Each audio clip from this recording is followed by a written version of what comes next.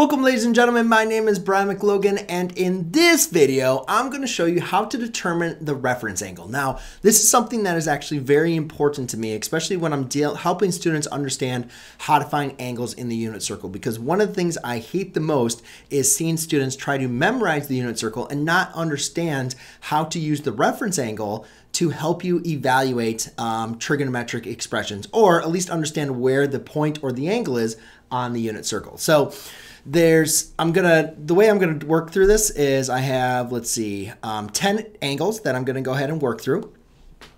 Show you how to determine the reference angle for. But before I do that, I just want to kind of go through a little bit of a general overview. So therefore, if you're just kind of just starting out, you'll have an idea about the reference angle and then how to find it. So basically, to understand the reference angle, though, we need to understand an angle in standard form. All right, so remember, in standard form, we're going to have our initial side is going to be the positive side of the x-axis. And then obviously we're going to be rotating counterclockwise, and therefore we'll have our terminal side. Now that is going to be an angle. A lot of times we're going to use theta, okay? Now what's important is the reference angle. The definition of the reference angle is the positive acute angle between the terminal side and the x-axis. So you can see in this example, the reference angle is actually the angle. Now we use the reference angle as theta prime. Okay, so that's the notation for the reference angle, which is theta prime. Well, in this example, when you have an angle that's in the first quadrant, theta prime is equal to theta. Basically, again, we're asking ourselves, how far away is this angle away from the x-axis? And really, that's what you're asking yourself every single time. How far away is the angle or the terminal side away from the x-axis? Now, it's important, though, for us to understand, if we have something here in the second quadrant, again, we always start from the positive terminal side, right? So here we have a new angle, right? But again, the reference angle is going to be this distance away from the x-axis right here. Oops. Okay, and it's very important to understand that we're not we're going from like the x-axis to the terminal side. We're not doing a negative angle. The reference angle is always positive and it's always acute. That means it has to be less than 90 degrees. So if we have a 90-degree angle, there is no reference angle. All right, so it has to be acute. That means it has to be between 0 and 90, but it cannot be 0 and it cannot be 90 degrees. So there would be our theta prime right there. And we could also do, if we had an angle down here, then theta prime is right there. And if we had an angle all the way around in the fourth quadrant, then that would be your theta prime. So again, your theta prime is basically that reference angle, is again that measurement from the terminal side to the x-axis. Now there is some math to go ahead and define this for whatever your angle is, whichever quadrant it's in. But I don't really think that is as important because I think it's difficult for students to memorize these rules as far as 360 minus theta or theta minus 180. I think it's difficult to remember that. So my advice that I work with my students when we're covering this in class is to first, you need to understand the angle of the graph. So the first four examples, I have angles in degree form, and then I think I only did one in radians. Wow. All right. And then I also have one angle in radian form, which we'll kind of work through. But this is the old worksheet that I had, so I figured I'd kind of go through it. All right. So if we were going to graph 210 degrees, all right. Now again, we know that halfway around a circle, right, is 180 degrees. All the way around a circle, right, is 360 degrees. So 210 degrees is going to be 30 degrees over 180, right? Would you agree? That's going to be 30 degrees extra. So that means that distance from there to there is going to be 30 degrees. So what we can say is theta prime, which represents the reference angle, is going to equal 30 degrees. And that's exactly what we're looking for, right? Because from there to there is 210 degrees, then we're going 30 degrees over the 180. So same thing for 240 degrees. We know that's going to be all the way there. Now we know that between 180 and 360, if we add, like from here to here is 90, right? So therefore that would be 270. So 240 is going to be 60 degrees above the 180 or 30 degrees short of 270. But either way, if we can recognize that to be 60 degrees, that's going to be our theta prime. So therefore, we can say that theta prime is going to equal 100 and, is going to be 60 degrees because it's 60 degrees away from the x-axis, okay? You're not measuring how far it is over here because over there it'd be, 90, so it'll be 120. But again, remember the definition of reference angle is it has to be acute. That means less than 90 degrees, greater than 0, and between the terminal side and the x-axis. And it's going to be positive. So even though you could say, well, you're going clockwise in this direction. Again, we're not measuring direction for the reference angle. It's just basically the absolute measurement between the terminal side and the x-axis. All right, so now we have 300 degrees. So if all the way around is 360, 3/4 of the way around is 270, then 300 is going to be, somewhere right around there. We say, well, if all the way around is 360 and we only went to 300, that means this measurement, theta prime, has to be 60 degrees, right? You're 60 degrees short of a revolution. So theta prime is equal to 60 degrees, okay?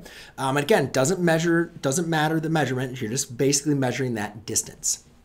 Now we have another one for 330, and hopefully you can start doing these kind of in your head and realizing, oh, we're 30 degrees now short, right? So therefore, theta prime equals 30 degrees.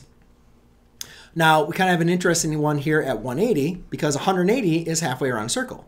Well, again, therefore the angle, remember the definition of the angle is between the terminal side, which is at the x-axis, and the x-axis. So there is no angle, right? There's literally, it lands on the x-axis. And again, it has to be, if you follow the definition of acute, it has to be greater than 0 and less than 180.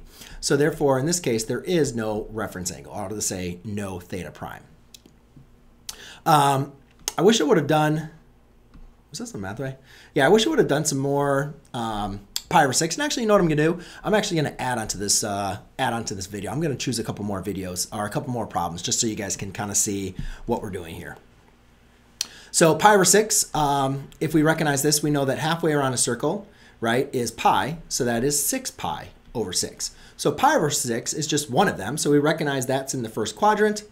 So theta prime is equal to pi over 6. The nice thing about having angles in the first quadrant is they're equal to the reference angle. So if you know this angle is within the first quadrant, then that's going to be the reference angle. Okay, 360 is basically an angle going all the way around, which again we can recognize is not going to have a reference angle because it's going to lie on the x-axis. So no theta prime. 90 degrees here. 90 degrees is again on the y-axis, right? Which again doesn't follow the definition of an acute angle because no matter where you go to the x-axis, to the left or to the right, it's going to be 90 degrees. And for an angle to be acute, it has to be less than 90 degrees, right? A 90-degree angle is a right angle. So therefore, it doesn't follow the definition. So we can say no reference angle. 60 degrees is in the first quadrant. So we'll just go ahead and graph 60 degrees there. And since it's in the first quadrant, I'm just going to say theta prime is equal to 60 degrees because if I just go backwards, I know I traveled 60 degrees back to the x-axis. 120 degrees is in the second quadrant, which I think is my first one in the second quadrant, which is kind of amazing. So 120 degrees here in the second quadrant is going to have a reference angle. Well, how far do I need to go? If I'm at 120 and I know halfway around a circle, it's 180 degrees, how far do I need to go? Like, what is this distance?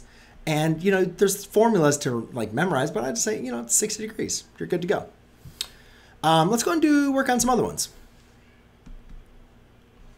Let's do 12, 13, 14.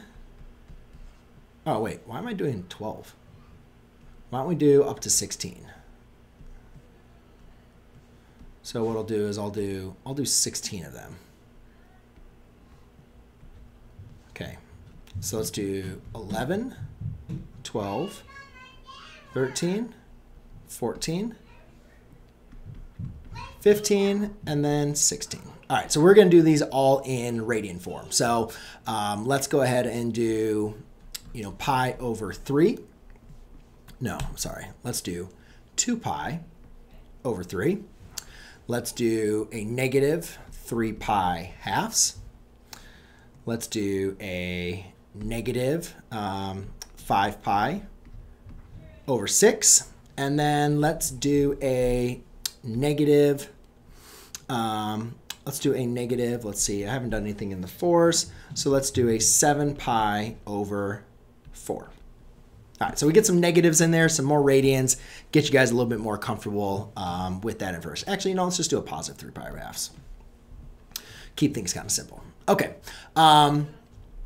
so the next one. So again, I wanted to kind of cover some negative angles. In my original, worksheet, it didn't really cover that, so I wanted to make sure we had some of those. Oh, I still got some more. What am I doing?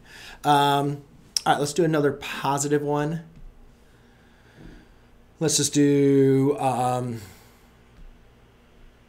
let's do 7 pi over 3.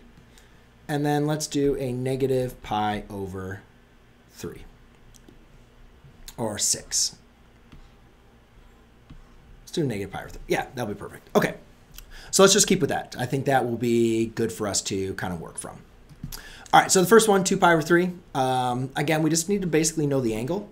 So again, halfway around a circle is 3 pi over 3. So if you were to break that up into thirds, it would look something like that, right? You don't really need this here, the y-axis. So 2 of them is going to be over here. And you could say, well, all right, so I went to 2 parts. Halfway around a circle is 3 parts. So how far is this reference angle? Well, you can just say it's theta equals pi over 3.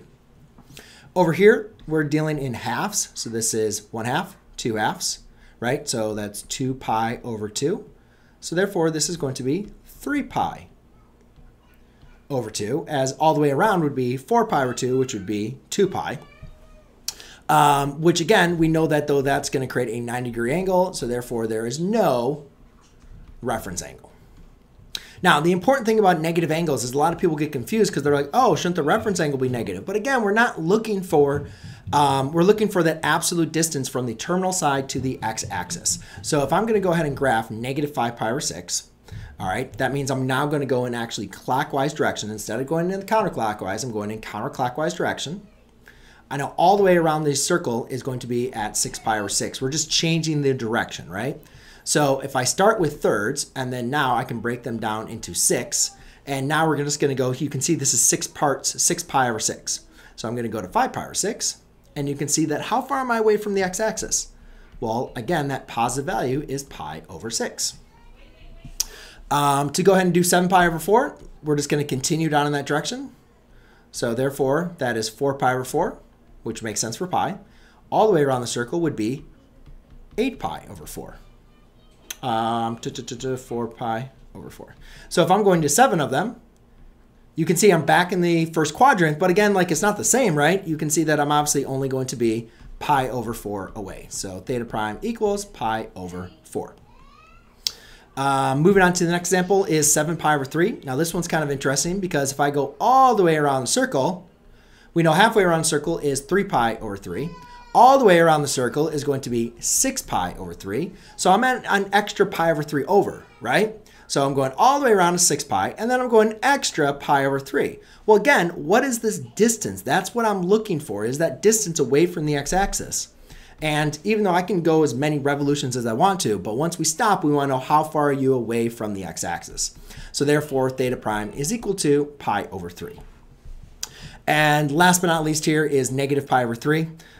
Which is, again, just going to be in the negative direction, only pi over 3 over. But since I traveled less than, a quadrant over, you can see that I only need to travel pi over 3 backwards to get back to where I am. So again, we're just looking for that distance, and theta prime is going to equal to pi over 3. So again, reference angles, or identifying the reference angles, is something I use to help my students evaluate the trigonometric functions.